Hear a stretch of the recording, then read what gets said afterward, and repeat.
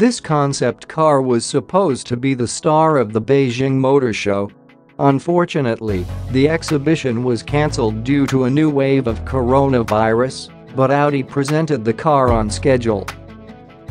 The Audi Urbansphere concept was the third and final in the spherical trilogy that was launched last year by the Sky Sphere Roadster and the Grand Sphere Executive Sedan. Large and expensive minivans have long been popular in China, and now a boom in electric monocabs is coming, in which Audi intends to participate.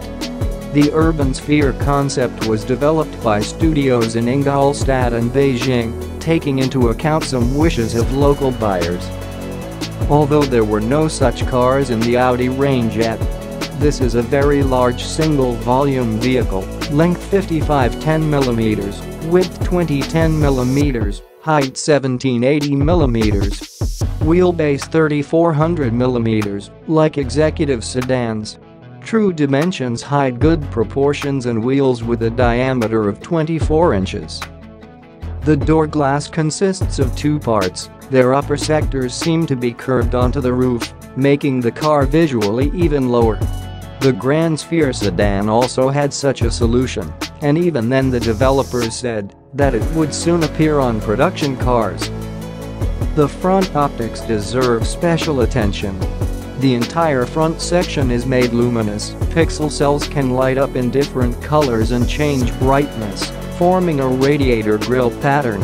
Large turn signals are warning signs for pedestrians. The battery can be charged from 5% to 80% in 25 minutes.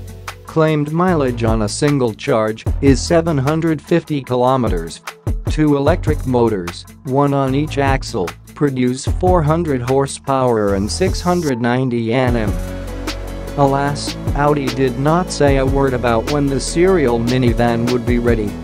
But given the prospects of such a car in the Chinese market, the imminent appearance of a luxurious monocab in the Audi range is very likely. After all, big and expensive minivans under the brands Buick and Lexus have long been a reality here.